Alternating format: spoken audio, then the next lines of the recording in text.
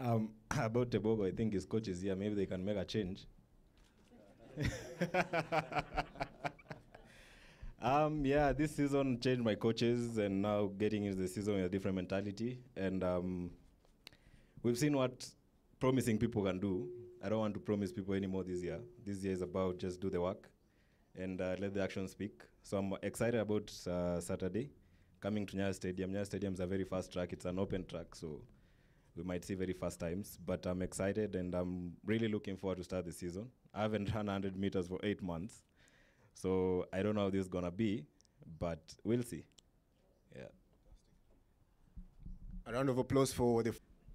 Just that I came back is an honor to be here. A long 20-hour travel is hard, of course, but we've done it every year. It's my 4th time. It's an honor. It's super exciting. The crowd is amazing. And then, of course, having the chance to compete in the stadium is always so much fun. Being the hammer, I feel like we're excluded sometimes. But just to get in on the action and hopefully have some far throws to start this 2024 year off with a bang. It's a sign that it's going to be a great season because for me to come here, it was because I have the memories that I started my career here, and now being back here again, it's an honor, to kickstart the season. Even though we already started back then, but now we need to keep it rolling. Let's see, Tebogo, is that correct? Fantastic. I feel good. Come back, running again here in Kenya, because last time I got injured here, I still have some I'm a flashback, but yeah, I'm happy to be back again in Kenya. Fantastic. What are you looking to do? Because now, quite some time away, what have you been doing during your time away from the track?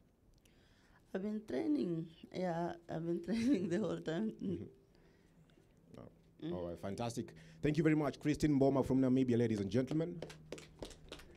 And now the lady of... I'll say that Kenya is beautiful. It's just like my second home. I remember 2021, I ended my season here. And always when I come to Kenya, the people the people are nice, kind, welcoming, and the food, and I would just say the hospitality. And I like the trek also. They have great trek. So, and I'm always happy to be back in Kenya. All right, thank you, Christine. Janae.